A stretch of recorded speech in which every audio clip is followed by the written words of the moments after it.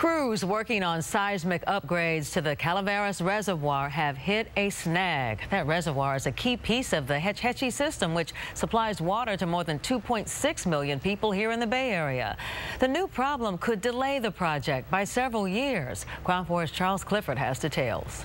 The Calaveras Reservoir sits about 5 miles to the east of Milpitas. This is a Google Earth view looking north across the reservoir. Now, the Rock and Earth Dam at this reservoir sits right here, and it's also less than half a mile away from the Calaveras fault line. Because of its age and close proximity to the fault, the dam was deemed seismically unsafe in 2001, and in 2011, the SFPUC started construction, which you can see here, on a replacement dam that will sit just downstream from the old one. But last summer, excavation crews discovered an ancient underground landslide on this hillside.